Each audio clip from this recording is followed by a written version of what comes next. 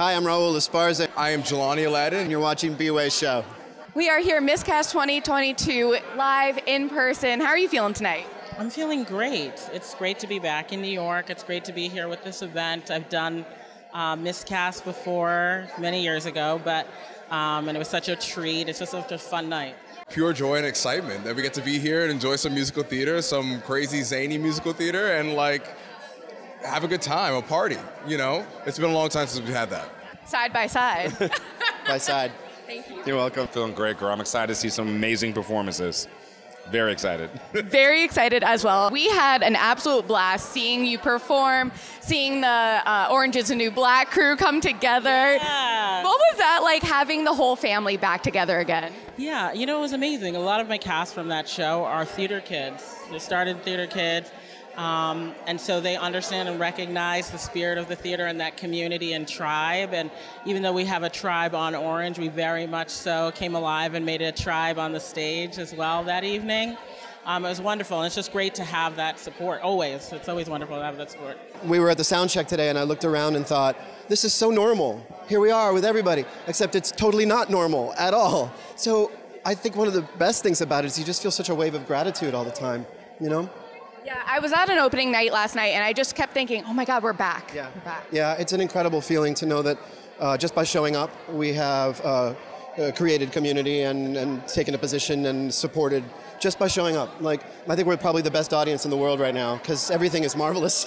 It's been awesome to run into you and see like you in your element. You've been killing it, girl.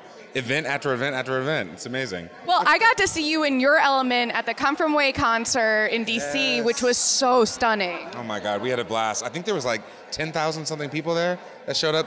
Huge, iconic, amazing. I got to play Bob and others, and for a mass, the biggest audience Come From Away's ever had, I think. Yeah, it was insane. I just came back from Greece, and I have to say, this feels like this is where I'm meant to be. Oh, that is beautiful. You can go the distance to any place and beyond. Your Hercules was one of my favorite acting moments, one of my favorite productions. That means a lot to me. Thank you. What was the process of doing a show, especially that has such deep roots of like a lot of fandom, but also being black and this superhero and this godlike figure with Hercules, and doing it outside? It honestly felt like being set free. Like there was always a sense of ease throughout the entire process of like, this show is a completely new reinvention of this ancient Greek idea, this ancient Greek god and hero. We're completely redefining that, and I found great ease in that because I got to be me. Yeah. Oh my God, it's a godsend.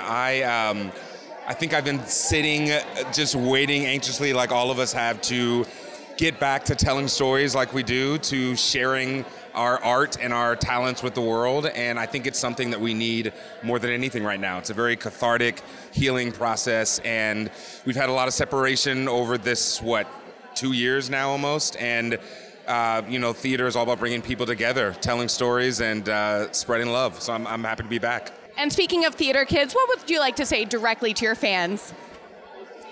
Come to the theater, come back to Broadway. Come to Broadway if it's your first time. There are incredible shows happening, incredible stories being told. You will not regret it.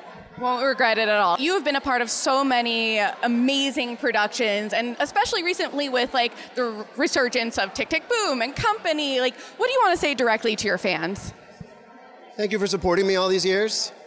I just realized I was talking about my first show on Broadway a minute ago, which was Rocky Horror, and that was 22 years ago now, which seems impossible because time flies. But, thank you for supporting me and for sticking with me no matter where I go, if it's television or film or stage. And I love the people who have followed me from television to stage. There is just always such a powerful outpouring for whatever it is that I'm doing. I don't know, the last time that I was on stage actually for a longer run was at MCC, when we did Seared.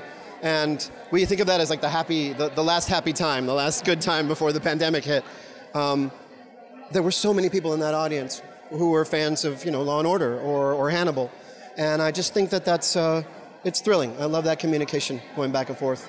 Well, we're so happy to have you here. Enjoy tonight. Thank you. You too.